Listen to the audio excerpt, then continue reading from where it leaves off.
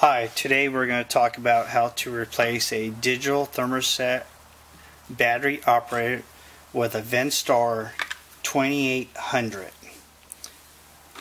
The tools that you're going to need to replace a thermostat is wire strippers, a nice Phillips screwdriver, and a thermostat screwdriver to get inside to the pins and disconnect the wires. We want to replace this old thermostat that has two AA batteries, and we want to upgrade it to a new type of thermostat. The first thing that you want to do is to pop off the thermostat off the wall like that, and there are going to be some wires in there. Now this is very easy. A lot of people don't understand what wires go where and what color codes they are. So I'm going to make it real easy, and I'm going to write it on a piece of board for you guys. R is red, which is the red wire in the thermostat, and that is power. The next wire is the common. You need a common wire for the Venstar 2800 and 2900. It's a brown wire, which is this wire right here, and that's the common. The next wire is the indoor fan. The indoor fan is on the thermostat, it's a G. It's the green wire, which is right here, and that represents the indoor fan. The next wire is the yellow wire, which is your cooling contactor, and it's this wire right there. Y1 on the thermostat, the yellow wire, first stage cooling. The next wire is going to be the white wire, which represents the white wire right here. It's W1, and it's first stage heat. Now you're going to say to yourself, I have 3 extra wires inside the jacket. This is an 18/8 thermostat wire. What I normally do is, since I'm not going to use them, I'm just going to wrap them around here, just like this. And we'll keep them in the future, just in case if one of the wires gets shorted in the conduit, you'll have an extra wire.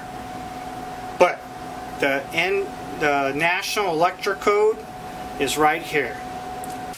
Okay, so now what we did was we took this Honeywell thermostat off, and we now are putting in a Venstar 2800.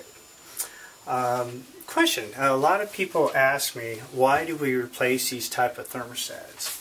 Well, here's one of the answers that I tell all my clients and customers. When the program gets all messed up inside these Honeywells, it takes a little bit of time to reprogram the thermostats. And the Venstar 2800s are so easy that anyone can work on them. You can call any HVAC licensed contractor who has experience on programming the Venstar 2800s. So that's one of the reasons. It saves time and money in the long run. Anyways, here we go. Just like what we talked about, here we go. White wire goes on the white terminal.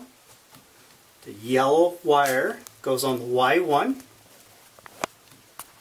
The green wire goes on the G for the indoor fan.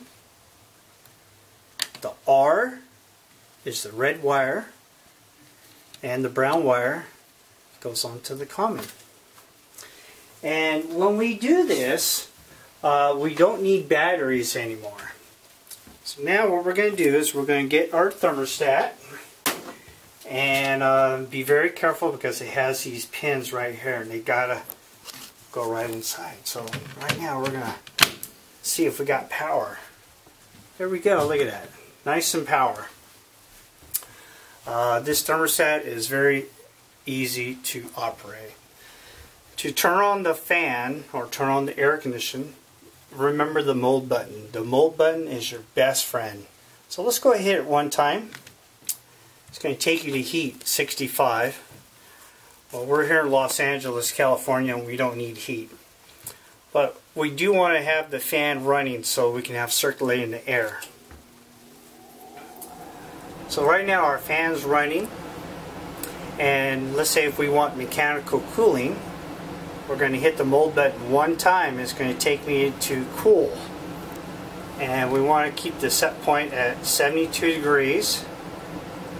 The big number is 76. That's how warm it is inside the building.